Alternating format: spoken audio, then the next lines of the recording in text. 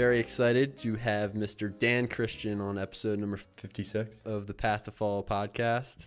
Last week, my sister and my mom were driving out west. My sister's in the military, and she was in the process of moving to Seattle, Tacoma area for her 5-year military service out in Fort Lewis.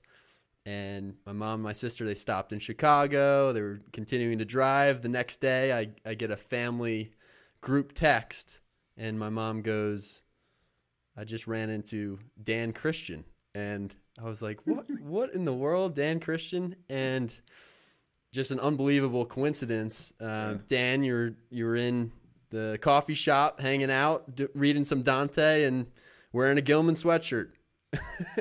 So that's the story. And then the week later, we're connected on the podcast. Here we go. So cross-pollination is still alive and well. So thanks so much for doing this, Dan. I'm excited to talk to you about everything that you've done for Gilman and your interest in Dante and wherever the conversation takes us. I had an English teacher in high school, and we read Dante's Inferno, and that was really a memorable experience for me. She was kind of an older lady, Miss Shepherd, and she was one of my all-time favorite English teachers, and really one of the reasons that I started to seriously pursue English. And It wasn't really until a couple nights ago that I dove back into Dante and watched some of your old lectures and some lectures I found on YouTube. So I'm excited to pick your brain a little bit about Dante. Absolutely. How did you first become interested in Dante? Where did that start? Well, I mean, it turned out to be, in terms of that Gilman, when I came to Gilman in 1980, I was part-time, and then I realized I hadn't borrowed enough money. And so I realized I was going to have to, I was going to work. I was going to get my master's degree in theology at St. Mary's right across the street. And I was going to then move back to the Midwest, where I had, taught and coached mostly until I got there. And my mom died suddenly on Christmas Eve, 1980. And I realized that during that summer, so I walked across the street. I'd heard that they needed a part-time religion teacher. So I walked across the street, applied. To be honest, I'm pretty sure they hired me because they were desperate, because it was about the end of June, and they didn't have anybody to fill that slot. So I worked part-time at Gilman, and then I worked at the Enoch Pratt Library as a page for that entire year. And it was a great job. So I kind of taught at Gilman in the morning, caught the bus, went downtown, worked in the afternoon, and then came back to Gilman and was a freshman basketball coach and then a sort of an assistant track coach that year. But then when my mother died, I decided I didn't want to move back, but I didn't have a full-time job, and I really had no idea what I was going to do. So Sherman Bristow, athletic director, Mrs. Bristow, Lori's husband, he told Reddy Finney, along with Jerry Downs, who was the English department chair then, that I could teach English, because they needed 2 sections of 9th grade English for the next year. And so they hired me as a part-time, as a religion teacher and an English teacher. So I got to be a full-time teacher. And what they did not realize then, because I didn't tell them, is that I had only read about 4 novels my entire life. And so that summer, getting ready for 9th grade English, I started reading books, right? Because, you got to get ready for school. And as hokey as it might sound, the whole world of books opened up. I felt like Dorothy coming out of the house from black and white to color. It's like, oh my gosh, I had, what an opportunity, right? Literally the whole world of books opened up. And so I got to be an English teacher for 38 of my 39 years at Gilman. And so on some fundamental level, I couldn't thank Gilman. It took a huge chance on me, right? I had no clue. And then, the Cooper Fellow, Yep. So Michael Cooper was in my first 9th grade English class. And he died that first week in that accident. And he wrote his assignment, and I gave this to his mom and dad after the funeral. the first writing assignment I gave the kids was they had to recommend themselves for a summer job. So he recommended himself, and here, he was going to apply for a summer camp counselor, a CET thing or CIT. And he said, I can do this and this, but my strongest attribute as a counselor is I don't cuss and I don't spit. Those were his strengths. So, he was in my first, so it was a terrible, that first year to have a student die, but so I remember that first year very especially. But so the next year I took a course in Dante at the seminary, and I loved it by Father Joseph Gallagher. And it was so interesting. And Gilman, if you can imagine the logistics of this, Gilman was on trimesters then. Mm-hmm. And then in a few years after that, the English department stayed on trimesters for 1 year, but the rest of the school was on semesters. It was just a wild thing. But what you could kind of do then is I went to Mr. Downs, the English department chair, and could I offer an elective on Dante? Because I thought it was really cool, and absolutely, next year I'd teach a course on Dante. It was kind of like that quick. And so one semester in 1982, offered a course on Dante. There were 4 kids in it. Matt Atkinson, Gino Freeman, Van Smith, and I wish I could remember the 4th. I used to be able to remember all of them, and now I've gone blank. And then we did it 70 years in a row. What was it about that first class that you took at the seminary about the Divine Comedy that really attracted you, enticed you, made you want to teach a senior elective on the Divine Comedy? That's a really great question, right? Because it's, there's a certain, because you can probably think of, as a young teacher now too, there are some books that just touch a part of us that we may not have even known existed before. And Father Gallagher was terrific. And I still remember, I literally remember, we read John Sinclair's translation. And in the first canto of Inferno, Dante is talking about what the time is of the day after he gets, confronted by these 3 beasts. And he says the time was the beginning of the morning, and the sun was mounting with those stars that were with it when divine love first set in motion those fair things, so that the hour of the day and the sweet season moved me to good hope.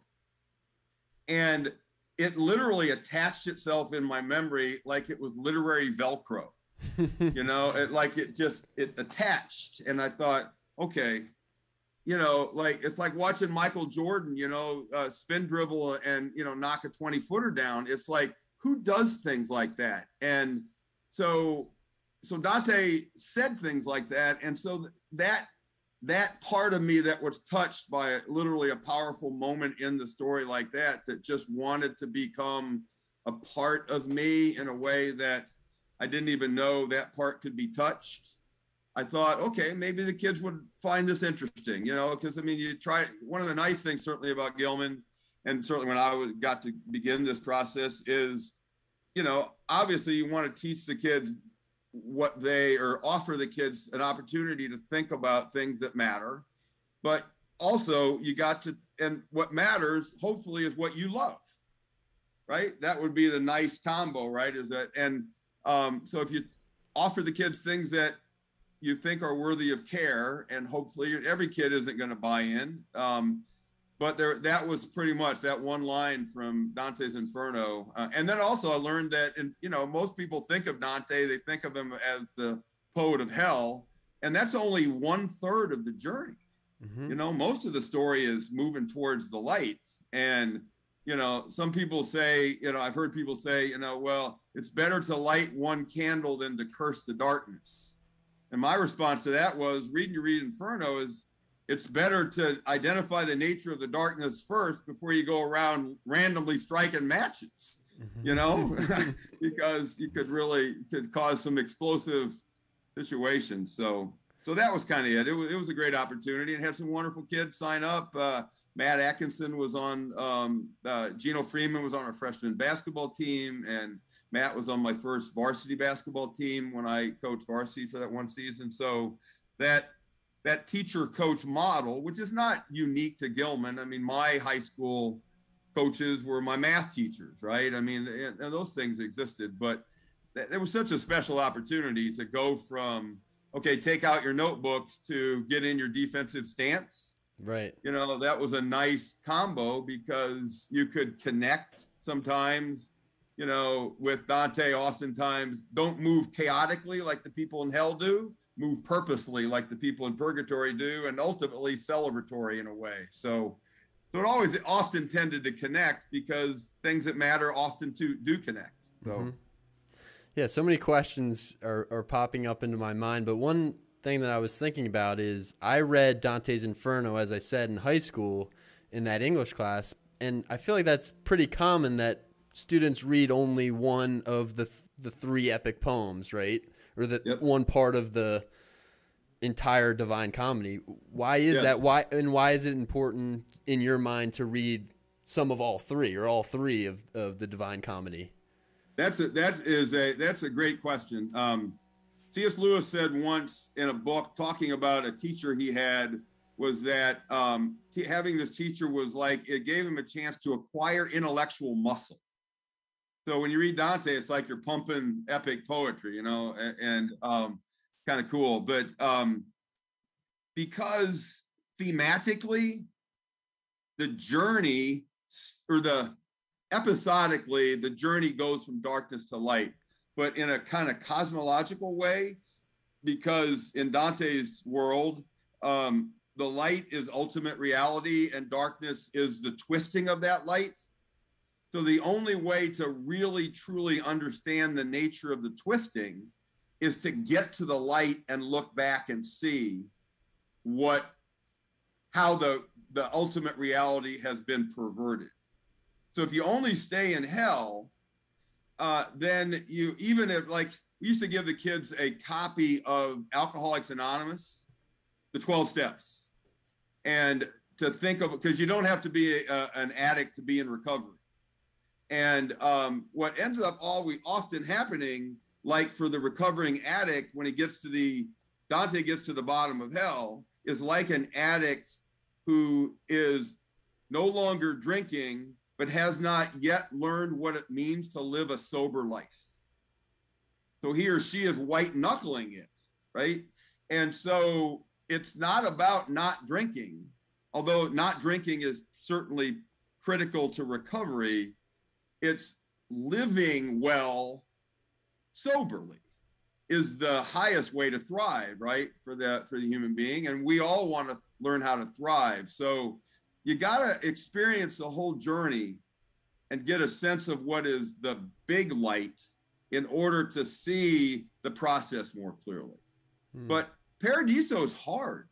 You know, I mean, it's a difficult thing. And, you know, what I used to tell the kids, because it was true, because obviously try not to tell kids stuff that's not true, is that Dante's story is a real teacher. I just grade the papers on his behalf. You know, that I'm sort of Dante's TA, you know, and because we are reading this together. And obviously I'm a more experienced fellow pilgrim on the road, but it's not like I'm going to teach Dante. It's like sort of ridiculous. But I can certainly read with these kids. And some kids used to say, how can you do this 37 years in a row? Doesn't it get old? Well, number one, it doesn't get old. I'm brand new each year because I'm a year older. And number two, I have never read this with this particular group of kids before. So it's brand new. I mean, it's brand new each time. So I got to read Dante with some pretty wonderful kids who signed up, right? That's a nice thing about the system Gilman has. Is certainly the senior elective program is still in effect. And, you know, one of the good things that certainly Patrick Hastings has been a point person for and an advocate for, done a really good job of broadening the reading experience, right, for the kids in terms of the department. And that's just, you know, I mean, that was a good thing he did and was a point person for, because we talked a lot about it, but never got to it. And so now they read lots of things as well as older things, you know, they kind of combine stuff. But I mean, getting to read a story with kids that signed up I mean, it doesn't get a whole, because every kid, you know, you hate having kids miss class, right? Because that kid has a unique key into a particular door into that story. And if that kid isn't there in class, all of us lose because we don't get to look in that unique door. Mm. So anyway, kind of rambling there, sorry, but that's why I think that you got to go to heaven in order to understand the whole better. And if you don't, you impede your progress, and you get sort of stuck in the negative as opposed to the positive. And this question probably cannot be answered in a simplified answer, but what exactly is it that you find out? What is revealed to you when you get to paradise about the entire Divine Comedy? Or is that something that you have to experience by reading the whole thing? Well, my response to that, because I'm learning now, again, I'm 1,000 years old, and I think I started learning this because I got to be an English teacher. Like, I don't have any answers to any questions. I have responses to questions, but I don't really have any answers. You know, that great line by Rilke, right? You know, don't worry so much about the answers, learn how to live the questions. And so Sam Keen, my favorite authors of all time, says he creatively misspells the word question as the quest I'm on, which is a really nice thing. Number one, I think both. I think you, as a young man, young reader, young teacher, just like your students, we're all on the key phrase in the first line of Dante's Inferno is midway in the journey of our life, nostra vita. I came to myself in a dark wood when the straight way was lost. So he leads with the us and then proceeds to tell his story. So you have to make your own journey alone, but you don't have to do it by yourself. Thus, that's where we come in. That's where your friends and family and students come in too. And I think it's a great question. What Dante finds is he finds what Harry Chapin says in this 16-minute long sort of modern day version of Don McLean's American Pie, but it's not 5 minutes long, it's 15 minutes long. He learns that the journey is worthwhile. That's what he learns. And how we incorporate that value is what the journey is about. That life, getting to be a human being and getting to be here, it's a journey. Even the word journey has the word hour in it. Right? So I think that's what he learns at the end of the day, that when he said the passage that I got surgically implanted into my head and heart about the love movement, right? The prime mover, Aristotle's phrase, right? The last line of Paradiso is Dante gets a glimpse of the love that moves the sun and the other stars.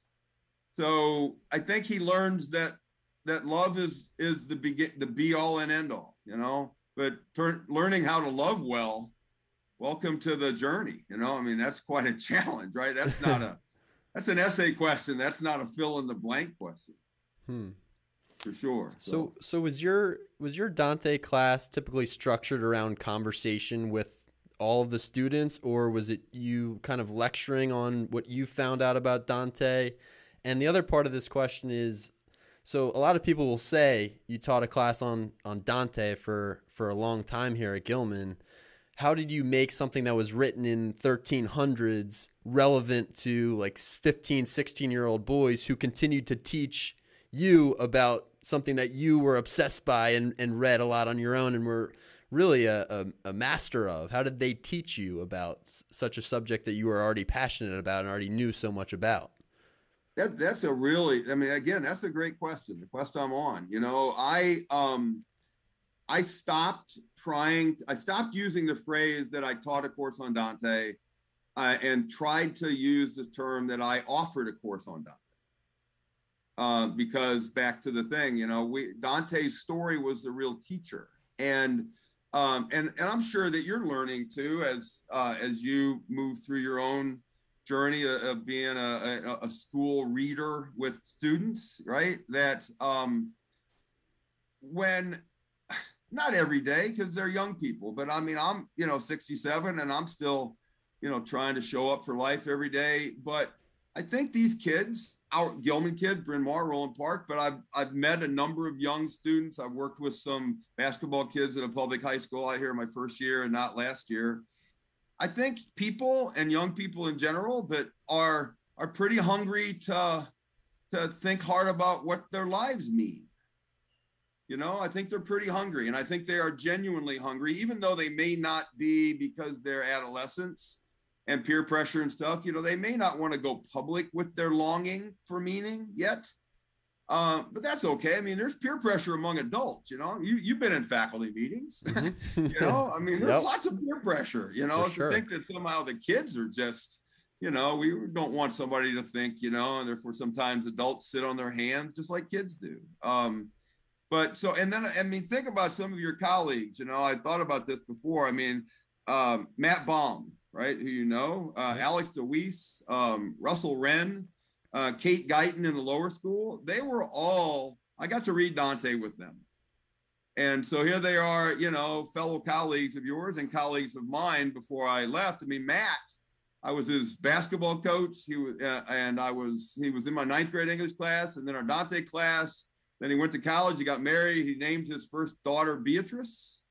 And now he's head of the history department, and we got to share the bench together for 3 years. Now, if that isn't a sign that the journey is worthwhile, I don't know what is. For it to come full circle, and that's what Dante's entire story is about, is honoring the circle. Harry Chapin's family anthem is "All My Life's a Circle." So, Russell Wren, Alex DeWeese, is one of the finest young men that I've ever met.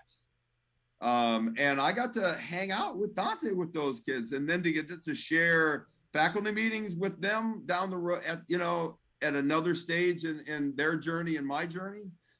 So I think Dante and certainly Patrick Hastings is aware of this too, in his wonderful course on Ulysses. And, Timmy Holly and the African-American literature course that he taught. I mean, Patrick knows, because he and I've had some wonderful conversations, I mean, over the years, that Ulysses, how do you make Ulysses relevant?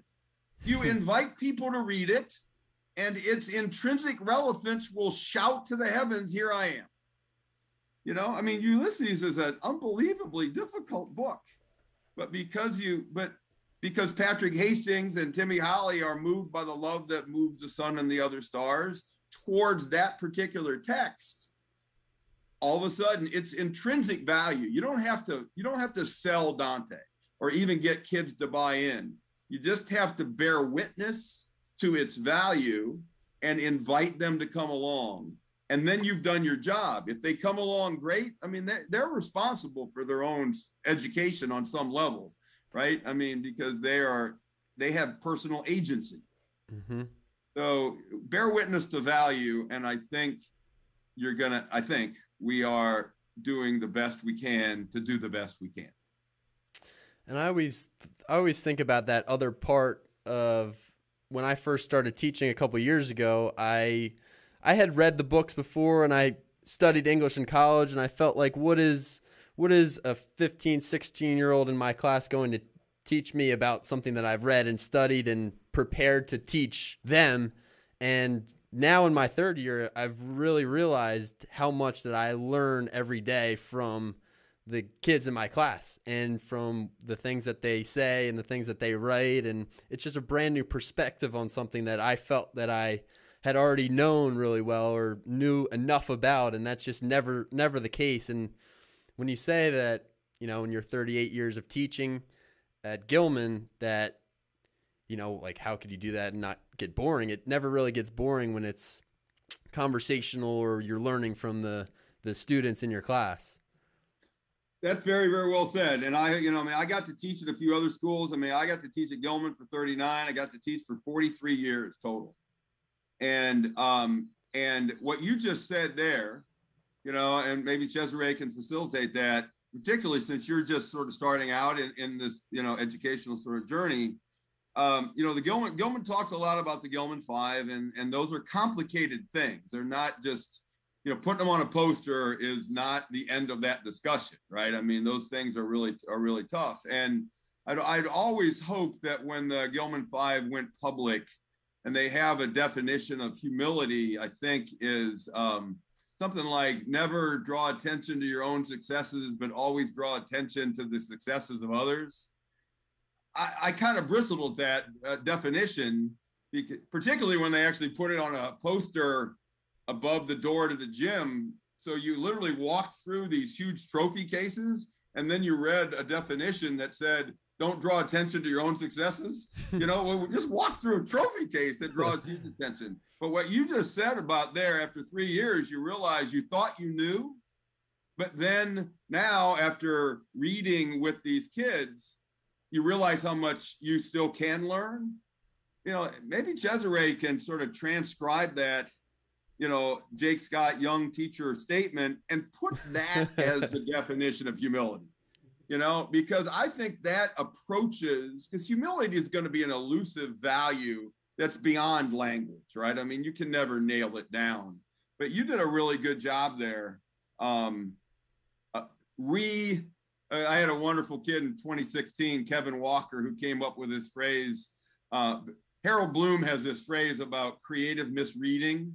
I read this book, The Anxiety of Influence, that I may have understood maybe 6 words in the entire book. But Kevin, I gave them that phrase, creative misreading, and Kevin came up with this phrase, creative repurposing. And you creatively repurpose right there very nicely the struggle to define humility in a meaningful way. And so that's a great thing. I hope you hang on to that. I had a colleague, Bruce Daniels, when I first came to Gilman. He was the quirkiest human being on earth. He was an older man when I came, and he sat around the corner where my desk was my first English year. And he was quirky. I mean, he would, when I'd walk in, he'd always call me Brother Christian. He was just, hey, Brother D. He was just the dearest man. And I used to eavesdrop when he was talking with kids about books, because I didn't want to make him and it was literally, while he was there for 9 years, when I was there, it was a literary appreciation course, because and when he retired in 1989 in January, we were in the English offices together at that time, and it's hard to describe where that was in the new remodeled Cary Hall. But Bruce came into me and he gave me a folder of poems. And he said, Brother Christian, I want you to have these. And I said, okay, well, thank you. Because these were poems, some poems Mr. Daniels had written, some poems that students had written. He offered a lyric poetry class. And I said, oh, well, thank you. And so he sat down. Again, very quirky guy. He was a great tennis player. He was a really good athlete in Amherst, but quirky off the charts. But dear, and he said, can I read you one of these poems? I said, absolutely. And nobody's around, right? So, the best thing about Mr. Daniels, what was so impressive about him, was he never tried to be impressive. He was just himself. And he reads a poem, and it's by a former student of his back in the late 60s, I think. And he's reading it. So I'm sitting there and I got my eyes closed and I'm listening to him read this poem. And I look up and he has tears just running down his face. And he then pauses, gets to the end of the poem, and he says, Brother Christian, I'm so sorry. I've never been able to read this poem dry-eyed. So I literally knew, and again, 1989, right? I mean, I'm 34 years old, maybe 35. And I realized if I could have that kind of love for literature at the end of my time, as Mr. Daniels did, then I would, and I hoped, because I never forgot that moment, and I hoped every time I went into the classroom that I honored that moment with Mr. Daniels by trying to go in and talk about books with kids, if that makes sense. Yeah, for sure. So it was pretty neat. So it's pretty cool. Pretty cool. Yeah, that's amazing. And it doesn't seem like your love for literature really started up till later, until you really started teaching at Gilman. And I'm curious, maybe why it didn't really spark for you earlier on, or what really sparked it when you started teaching English at Gilman and you took that class at the seminary on Dante and really decided you wanted to teach, or what was it about that experience that sparked your love for literature? Because you're so passionate about it. I'm curious why it didn't happen earlier for you. Well, I mean, I came to realize that books sort of, and Dante in particular, I guess, but certainly books in general, have become kind of a source of supplemental oxygen for me, and when I was in high school, I mean, and I'm not proud of this in any way, shape, or form. I mean, my parents, were, lower middle class, working class folks. My dad was a mailman. My mom was a telephone operator. I was the first person in my family to get to go to college. And I wanted to go to college because I wanted to play college basketball. And the coach that I was recruited by no one, and like zero. And I showed a film to a college coach here in Davenport, Iowa, and of the best game I had my senior year, and our team had a great game. And he looked at it and he said, "Hey, thanks for coming, Dan. You're more than welcome if you get accepted at Ambrose to come out for the team. But I've been coaching a long time. In my opinion, you cannot play college basketball anywhere. You can shoot a little, but you can't dribble. You're not very fast. You can't, all the can'ts, and all those were true. I tried hard. And so I went to St. Ambrose because I thought I could play. And I was fortunate enough to try out and earn a scholarship and play for 4 years, and got to start my senior year and all that sort of stuff. But reading books literature was just never something that I was on my personal radar. And I became a theology major and a history major. I double majored in history and theology. And I just sort of made it through English classes by what do I say? I was a narrow-minded idiot, essentially, for lack of a better phrase. I didn't pay attention. And then again, I got to become an English teacher at a time when I was 26, and by surprise, and I was sort of forced by my job to open up these books. And that old line, that when the student is ready, the teacher appears. Mm-hmm. And a kid, literally, Ryan Rizzuto, in my 9th grade English class, who is Ellen Rizzuto's son in the lower school. He was in my 9th grade class, and I had both the daughters in our Dante class as well. And Ryan said, "Well, maybe, Mr. Christian, we should think about it as when the student is ready, the book appears." Attaboy, that's right. Exactly. There we go. And because that really rang true. And so those kind of things you learn from kids. So I was focused on, I wanted to play college basketball, and I was lucky enough to get to do that.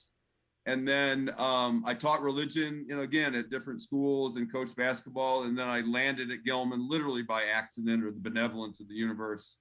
And then Sherm Bristow told Mr. Finney, "I think Dan can teach English." And so I did my very best to honor that unexpected opportunity. And I hope, just like, they say on the golf courses, right? Make sure that when you leave the golf course, you try to leave the course in better shape than you found it. Mm-hmm. And I hope in some way that Gilman as a school, and certainly the lives of some young people, I hope their lives were better by having conversations about books with me. I hope that was to their benefit. It was certainly to my benefit. Well, I know that's the case from how much I've heard of you. And I came in your last year here, and I felt like we didn't really get to know each other that well because I was trying to get acclimated to Gilman, and right. We just didn't cross paths too much. But so many people who have come on the podcast and who I've talked to this year really have said, you have to get Dan Christian on the podcast because he really changed the student life at Gilman as a teacher. And that Dante course is, Russell Wren was on here talking about how impactful that was for him, and Matt Baum and so many other people. So I know that for sure. Well, I appreciate that. Sam Keen, who we brought, I got to invite as the Mountcastle lecturer in 1996.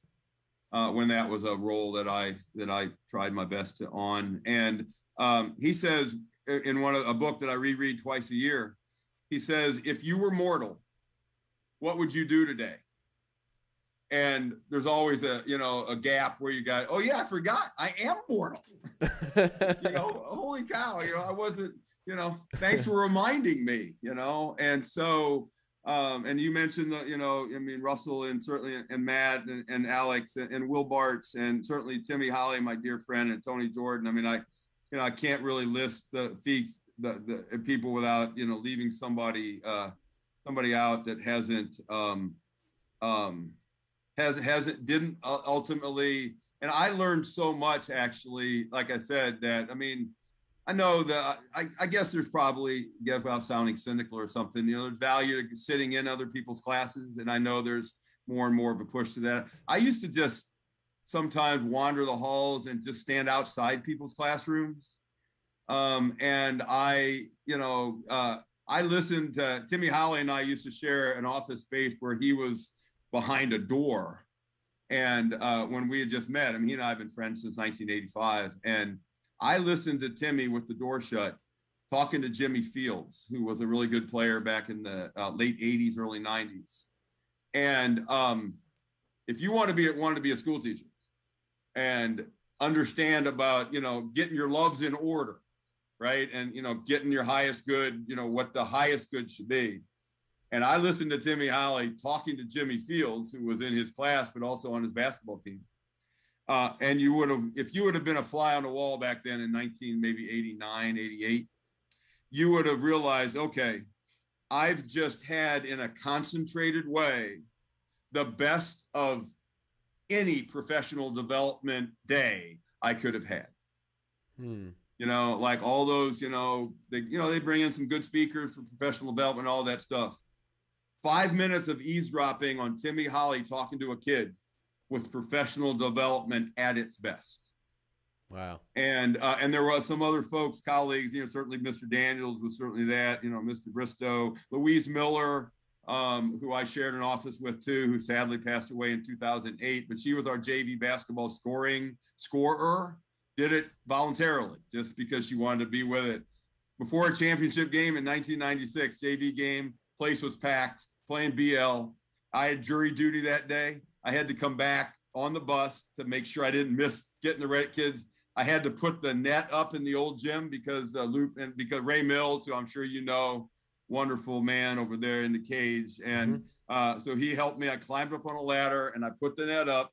The kids were waiting for me in the locker room, and BL's down in the locker room. And Louise walks into the gym and she says, "Do you want to play horse?" No one, I don't know if I know you're a lacrosse player and stuff in soccer, right? But I mean, no one says no to a horse invitation. No. I don't care what. No ever. Way. So Mrs. Miller and I played horse before I went down to talk to the kids before the JV championship game in 1996. And she beat me. And she was really good. She was left-handed, so there was a little bit of Rocky Balboa stuff going on there. And and she was the dearest colleague because you could ask her questions because I didn't understand anything for the most part. And I said, so, hey, Louise, is this a predicate? Like, what part of speech is this? Let me take a look. Bring it here. Let me take a look. And she'd say, well, I think it's this. But, I don't know. I mean, I think even though she absolutely knew, and she wasn't being patronizing, she just realized that we're all on this journey of trying to figure it out. And so I had so many, but yeah, 10 minutes outside a closed door with Timmy Holly talking to kids, and you would have had a pretty good glimpse of what you're shooting for. So I know one of your commonly used phrases is Dante is everywhere. And yeah. I'm curious, and I'm sure other people are curious, what do you mean by that? And where is Dante? Where can you see him? Where can you find him? And again, not sounding like a smart aleck, where you find him everywhere. And what that means is, it's kind of like, and it'll be true because you'll be driving an electric car sometime sooner than you probably think, right? I mean, they're going to become the thing. You buy a new car and all of a sudden you're driving on the Beltway, and now you bought a blue Nissan, and all of a sudden, and now the only car you see on the road are blue Nissans, right? And So what I learned really early on in the Dante class is once I was hanging out with Dante in a focused way by trying to read carefully and thoughtfully and going to these Dante meetings and stuff and sitting in the back of the room with my Gilman basketball shirt on, trying not to applaud at the wrong time, in Boston with these Dante real scholars. And, none of those folks at those meetings were Proctor and Study Hall or trying to get kids to take charges, in the lane. And, but they're, wonderful folks. And I started noticing that there were references to Dante often in contemporary literature. And so I sort of had my third eye open when I was reading a book to see if there would be any reference to Dante. And so give you a couple examples. Love Song of J. Alfred Prufrock, right? T.S. Eliot's poem has a quotation at the beginning from Dante's Inferno at the beginning of that poem. So that's kind of cool because I love epigraphs, right? Lawyers, I suppose, were children once, right? At the beginning of To Kill a Mockingbird. And I love those tone-setting quotations at the beginning of books. So then I read Snow Falling on Cedars by David Gutcherson, which is a wonderful, powerful novel about Japanese internment camps. Quotation from Dante's Inferno is a quotation at the beginning. And All the King's Men, quotation from Dante's Purgatorio is there. I thought, okay, somebody knows something here. Then I came across a novel by the piano tuner, quotation from Dante. And so then I started keeping a folder of Dante's everywhere. And then when I mentioned that in class, kids would, they'd read an essay or something, or point out that the color of green is Dante's color of hope. And then some kid would read The Great Gatsby, right? And notice the power of green, at the end. And so all of a sudden I started noticing, I even came across 1,000 years ago, and then recently, a little mini paragraph in Dickens's A Tale of Two Cities that literally is a mini, like freeze-dried fruit, right? Little concentrated truth kind of thing. Little mini paragraph that captures Dante's cosmology about the fallen latitudes and the for the love of a woman and stuff. There's all kinds of Beatrice and cosmology stuff. So once and it'll happen to you now. I mean, we've got a chance to chat a little bit, and this has been really nice. So thanks for inviting me. That you will stumble upon a Dante reference, and if I had any money, I'd bet you $1. And I don't, so I won't. And I can't bet you a Bitcoin because those aren't worth anything. It turns out, but you're going to stumble across a Dante reference in something you read in the next 2 weeks. It's going to happen. Now, I could be wrong, obviously, because I've been wrong, 100 times before lunch today. But you'll be surprised. Don't be surprised if you don't hear Dante referred to on Criminal Minds, the TV show or something. Like, I mean, he has been the Western world springboard upon which lots of people have jumped really high. I need to first read the entire Divine Comedy, and for someone who hasn't read the entire thing, what advice would you give to someone like me? I only read Inferno in high school. Like, if I wanted to read everything, read the entire comedy, what would you say to someone looking to do that on their own? Yeah, I mean, that's a great question. Number one, read it like you're reading a novel. And so don't treat it as, because, whenever you even hear this phrase epic poem, it's pretty easy to be daunted by that fact. And because that's a daunting phrase, epic, it has this grandiosity to it, right? But you read it as a novel, and used to tell the kids that the reason we don't read Cliff Notes is that reading Cliff Notes is like going to Busch Gardens and thinking you've been to Europe. It's Virginia. It's not the real thing. So I'd rather you be confused by the real thing than think you understand the real thing because you've read a secondary source, right? So Alan Mandelbaum has a great translation of Dante. And we did a phone interview with him back in 1992, and he was terrific. And it's fairly inexpensive. It's a Bantam paperback. Got some really good illustrations in it by Barry Mosier. The notes are not daunting. The notes are helpful. If you get to parts you don't understand, keep reading. Because if we had to understand everything we read before we kept going, we wouldn't finish anything, right? Because, I don't understand it. Okay, keep going. Just like they tell musical performers, right? You make a mistake, keep playing. Think about how many times you've said that to your players in the 3 years you've coached. X's and O's, throw that stuff out the window. What do you say 10,000 times a season? Keep playing. Don't worry about the scoreboard. Don't worry about the score. Don't worry about the scoreboard. Just keep going. Finish the game. To play. Exactly. You signed up to play. You didn't sign up to win. So play and just play. So on some level, the same thing. Just read. Keep reading. And you used a perfect verb, Jake, too, that you said, I need to read Dante's Divine Comedy. There's one of my favorite lines of all time. Have you ever seen the film Il Postino? I have not, no. All right, put it on your list. It's a wonderful, wonderful film, with captions, and it's about Pablo Neruda, the Chilean poet. Yep. And there's a great line in there that says, because this postman, falls in love with a woman named Beatrice. No surprise, Dante is everywhere. But the line in the film is, poetry doesn't belong to the person who wrote it. Poetry belongs to the person who needs it. And I love because I'm parched for words, right? I'm pretty hungry for words because I know that, even God, right, in the Jewish tradition, God created with language, right? In the book of Genesis, right? He didn't go to Target and get a creation kit. He said, let there be light. And so it was. So read it. Let the notes help you when you are guided. And if you are confused at the end of it,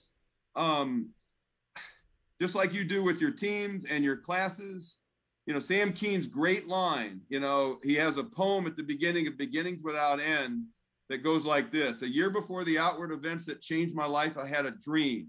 A man walked into my room. He was strong and beautiful, a seasoned man who'd fought many battles in the dark jungles of the world. He came over, sat on the edge of my bed and said, I've learned one important thing in my life, how to begin again. So in that spirit, dive headfirst into Dante or whatever that, is calling you. And then what does Reap Cheap say in Lewis's The Voyage of the Dawn Treader? Swim, and if you start to sink, point your nose to the sunrise. And therefore that takes the pressure off. You're not going to understand all. I have a friend who taught Dante and who's a Buddhist, taught Dante in Arkansas. And he says, when I told him there's so many books to read, I'm really overwhelmed. And he said, Dan, in his great Southern accent, all you can really do is read well the thing you're reading at the time that you're reading it. Yep. Okay. Pressure's off. Let's go. Page 1. Yeah. Well, I have that issue. I have too many library books checked out at once, and then I end up not reading any of them because I have too many going on. So I totally agree with that advice. Yep, I completely do too. It's just really read well the thing you're reading. What's that line? I want to be well read. No, I want to learn to be read well. That might be a better way to switch that phrase around. So Dan, another question I had is, and you just really demonstrated this, is something that you did in your class was ask your students to memorize Dante.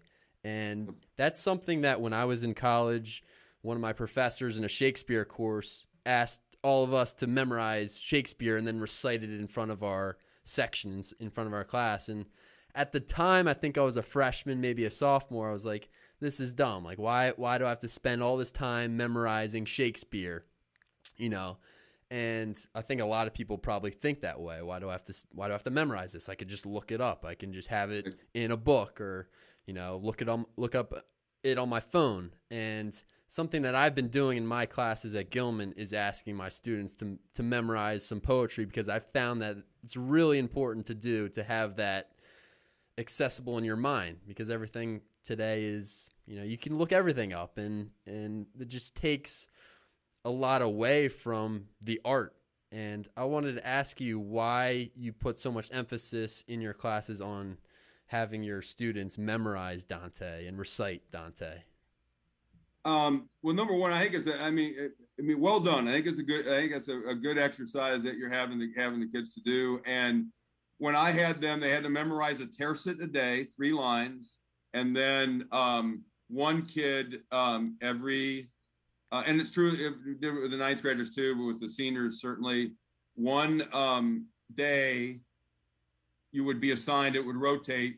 This student would be responsible to memorize 6 lines, and then recite it out loud in class, and then explain why those 6 lines mattered to them. And the kid, as you probably certainly learn. I mean, the Gilman students and certainly the tri-school kids. I mean, on some level, I mean, they get assessed to death. I mean, they get graded, and they get very worried, obviously, about grades. And grades certainly matter, but they tend to take on a life of their own for a lot of their kids, and they become almost like Dickensian children. They're 17, but they look like they're 45 because they've been stressed out by numbers so much. But so I didn't really grade them. I said, listen, okay, do it, and then check yourself and see how you did, and then do it, and kind of put the honor piece back in, not just fear of getting caught, but in how they want to live their honest lives, kind of thing. And back in 2002, I heard a show on All Things Considered with Melissa Block was interviewing a guy named Mark Moskowitz.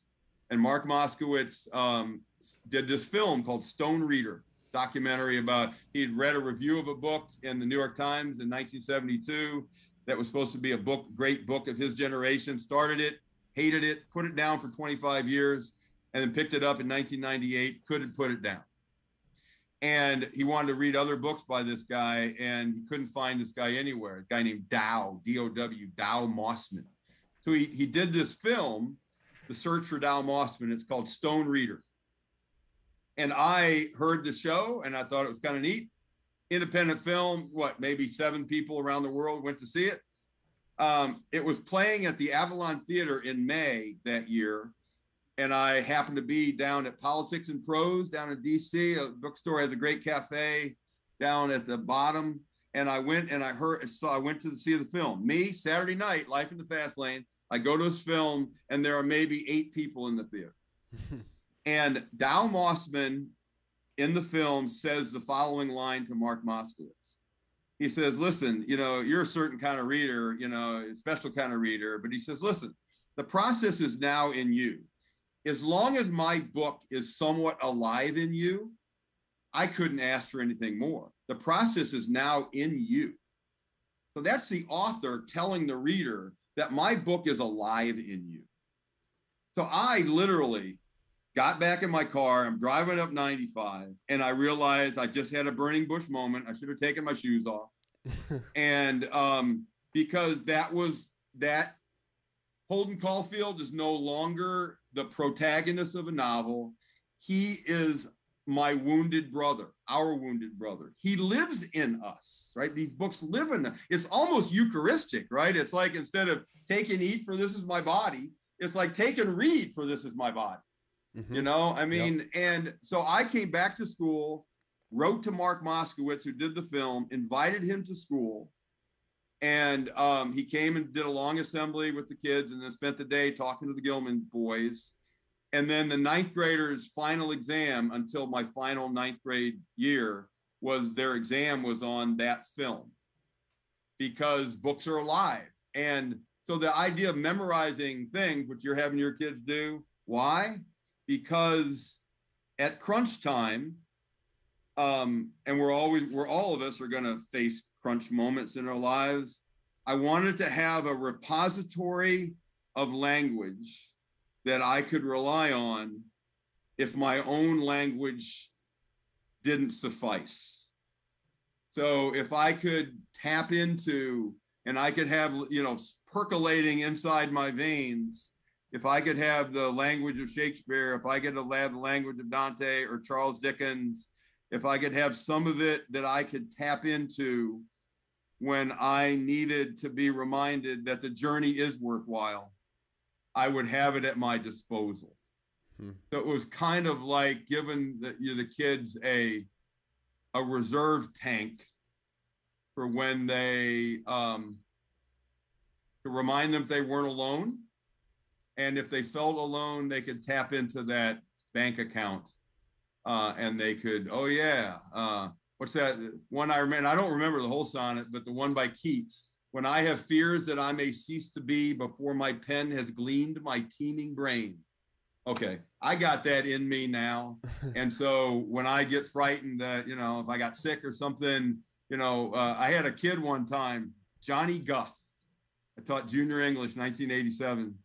And I gave the kids an assignment. If Mr. Keats came in the room and said to you, hey, you guys, how are you? Fine, Mr. Keats, how are you? Well, you know, I'm having these fears that I may cease to be before my pen has gleaned my teeming brain, you know, and I gave them a 20-minute exercise. What would you tell Mr. Keats? So our kids are, you know, writing really hard for 20 minutes. Johnny Guff was done in less than a minute. So I went up to him and so Johnny, are you, yeah, Mr. Christian, I'm done. Okay. So, all right, I'm not gonna, you're gonna pick your battles, right? I'm not gonna argue with you. And so I said, well, so Johnny, after 20 minutes, would you be willing to read what you would say to Mr. Keats if he came in? Sure. It was precious. I mean, it was just like crazy. I said, okay, good. He said, dear Mr. Keats, if I were you, sir, I would take out a piece of paper and a pen and I'd start writing as fast as I could. Oh, wow. Your friend, Johnny Guff. Wow. And that's pretty wise, isn't it? Yeah. I mean, what am I going to do with the fears that I'm not going to be able to do everything I need to do before I die? Well, I think I'm going to put my shoes on and I'm going to the library, or I'm going to the golf course. I'm going to deliver food for the food pantry, which I met some nice people here that I get to do 3 times a week here. I mean, instead of fussing about giving those fears power, I'm going to claim my own authority. Isn't it cool that authority is mostly the word author? You know, so seize the day. Carpe diem. Yeah, and not just, you don't have to jump on the desk and be Robin Williams either and start tearing out pages and books. Right. Yeah, you can literally seize it and claim it as your own because it is your own. Mm-hmm. You know, what is Scrooge learns at the beginning of, after he wakes up on Christmas morning, he realizes that the bedpost was his own, the room was his own, but most importantly, the time before him was his own to make amends in. Man, I mean, I'm in. I want to be a part of that club. And because I was lucky enough to have landed where I did, I got to join that Pay Attention to Books Club, and now I want to read. I got, so here I am. Do you talk with you about books? Do you read Dante every day? Do you read that Divine Comedy every day? You know, I don't. I reread it a couple times this past year, and I did something I'd never done in my life. I wanted to, and Cesare has a copy because he was instrumental in designing the cover. Sort of published independently a book of Roland Park, Gilman, and Bryn Mawr's students' essays on Dante, because I wanted their voices to be out in the world in a bigger book. So we have a book and the proceeds go to the Chapins and to the Dante Society. And so once that finally got, I was sort of a one-man band editor, like I edited all these 37 essays, and it's now out there in the world, and I'm very proud of it. Couldn't be more proud of it. But I decided to apply to write a paper on Dante and folk music and present it at this conference. Now, the chances of getting selected was like a hook shot with blindfolders on from 3/4 court, but amazingly, I got to write a paper and present it by way of Zoom last September. So I got to work on that, and I read Dante to prepare. And then I have an idea about Dante and folk music, and some friends, or Bob Ortiz and Pam Ortiz, who live in Chestertown down on the Eastern Shore. Yep. Used to use their music a lot in class. So if I'm lucky enough to live long enough, I'd like to write an extended piece on how their music is like the soundtrack to the Dante film. When you listen to, the music behind Titanic, right? I mean, so now let me ask you. Let me ask you about that. How did you discover the pairing between folk music and Dante? When did that originate, and how did that kind of play into your class? It started in 1986. I got to do, because Gilman, invites faculty, and I'm pretty much of an introverted person. I mean, you can be a public teacher and still be an introvert. I'm not out there chit chatting with people, but I offered an assembly on Harry Chapin on January 10th, 1986. And I got to play the kids some Chapin music, because Harry's story songs, I came to realize, sort of knew me better than I knew myself. And just like when the first time I read Catcher in the Rye, I was convinced that Holden was going to pause and say, "Holy cow, Dan, I'm being rude. Let's talk about you for a while." And it was like that personal. And Harry's music has been like that. So then every 4 years, when a new group of Gilman kids came, I got to offer another, hopefully more improved Harry Chapin assembly. And so I did that every 4 years from 86 until the final one in 2015. And then Harry Chapin's son spontaneously showed up at one in 1990. And then I invited Harry's daughter to come, and she did a Dante workshop in 2011, which again, without Cesare and Steve Paquette, they would not. So I just thought, okay, comedy, the etymology of the word comedy literally goes back to, etymologically, to goat song.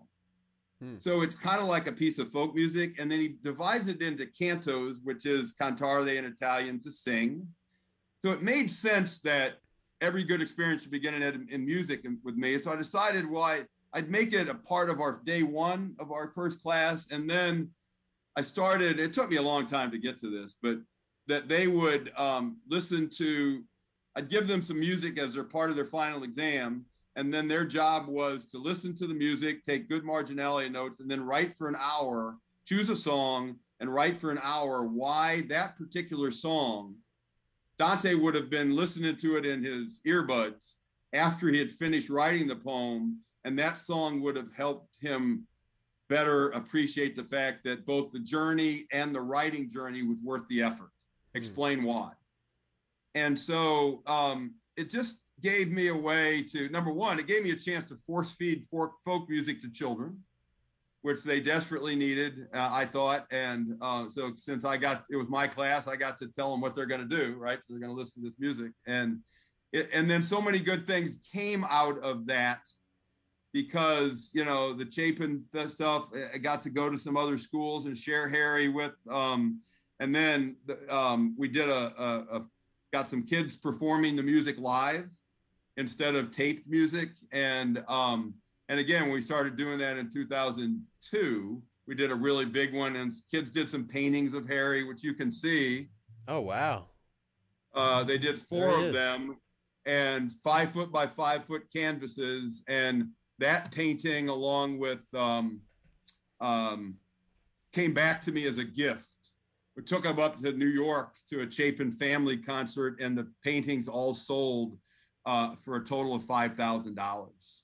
And so we got to make a donation to the Chapin folks of $2,500, and each kid got a check for $833. And then we got to give the rest of it to and then this one came back to me as a gift. So, that's awesome. I mean, oh my God. Yeah. I mean, so Harry's he's looking over my shoulder, like, he's been doing since 1972. And then there's a little John Denver right there. You can see John right there. That's awesome. So it really was a natural complement to Dante's journey to have folk music be a part of the process. It seemed to me anyway. So Dan, let me ask you another question about Dante, and I'm curious. I think my response so I have my own response to this question, but here's the question. If you were with Dante, if you got to meet Dante, what would you ask him? And I think my question that I'd love to hear your response to would be, is there a way to sidestep hell and purgatory and just go right to paradise after we die, we can just go right to paradise and just sidestep all the horrors of hell. What would you ask him, and how might you answer that question? That is a fabulous question. And again, if you don't mind, I would first, my response is to suggest to you, if you don't mind a suggestion, that you find a way to creatively repurpose that question to give that as a writing prompt to your students for other books and stuff, because that's a wonderfully, wonderfully interesting question for the kids to ponder, and have them interact with the text in a very living way, right? Because then the person that they're meeting, your response to that, what you'd want to ask him, I think, without putting any words in Dante's mouth, because he's more than capable of speaking for himself, and has, thank goodness, 14,233 lines worth. I think Dante would respond to you by suggesting, hey, Jake, that's a great question. Rather than me answering it, I think you should go and read Dietrich Bonhoeffer's The Cost of Discipleship. And what you would discover in Bonhoeffer, who was a Lutheran pastor who died on April 9th, 1945, 3 weeks before Hitler died. He got involved in the plot to assassinate Hitler. And he was really interesting, died at age 39, same age Harry Chapin died. And he makes this really interesting distinction in The Cost of Discipleship, that we have to distinguish between cheap and costly grace.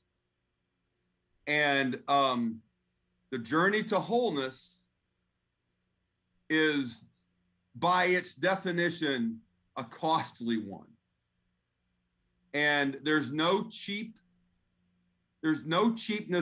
It's that old line, right? Certainly Christianity would probably argue this. Salvation's free, but it's not cheap.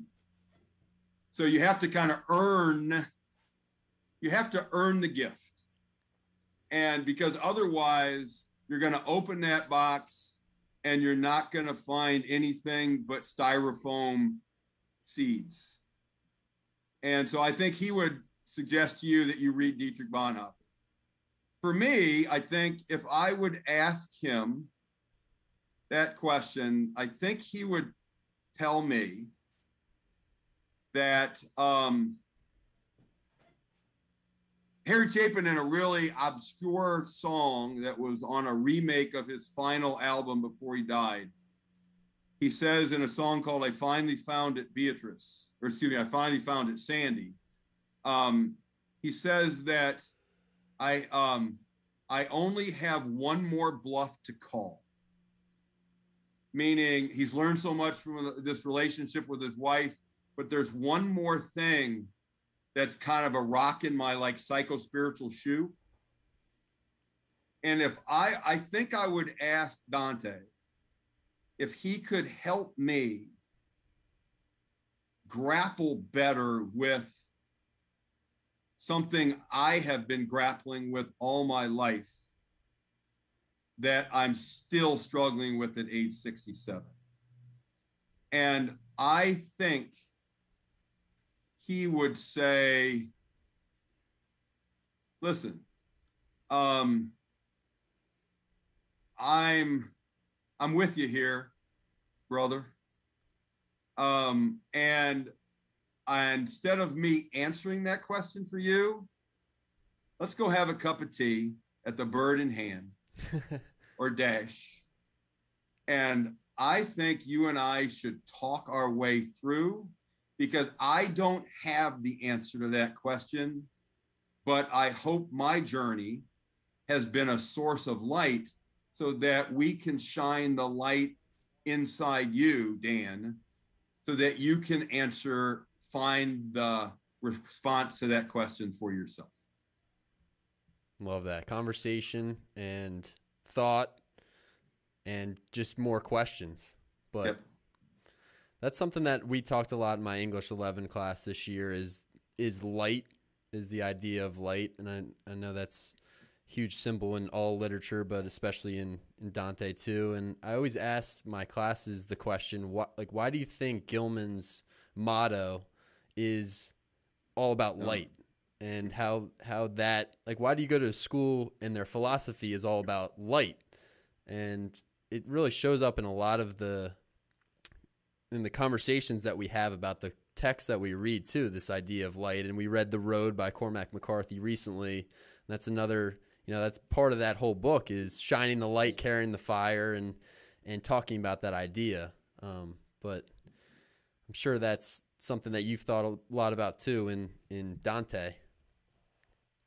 Absolutely. I mean, the best line, and Pam Ortiz used to play them in day one since 1991, a song on day one of the class called Angels. And the best line in that song is, you be on the lookout for someone bearing light, and you'll find yourself an angel to walk you through the night.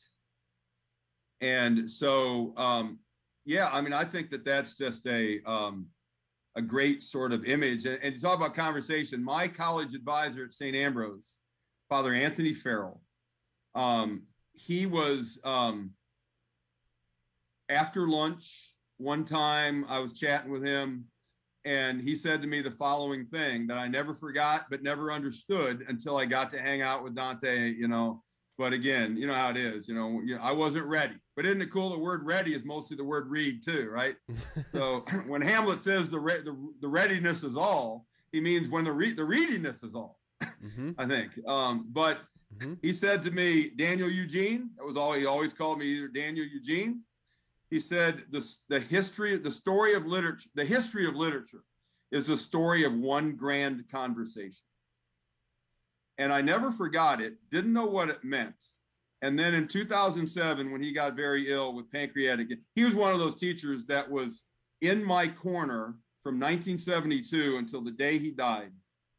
And he was in my corner 10,000%, and I never did one thing to deserve it. I mean, he just loved me to bits nonstop, like I was a son he never had, kind of thing.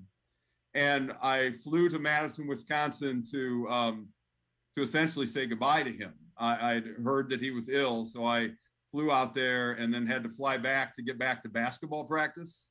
And we spent a couple hours talking, and he had a walker, and he wasn't very old. He was probably 64. So he walks me out to the car, and he and I disagreed theologically on everything. He used to introduce me in theology classes as, oh yeah, this is Mr. Christian. He embodies in one person every Christian heresy in the last 2,000 years. That's how he would invite it. And so I was, Father, thank you so much. So, but he was just in my corner, and he walks me to my rental car in Madison, Wisconsin, and he gives me a hug, and then he pulls back and he says, Daniel Eugene, remember, grace is always in this very present moment.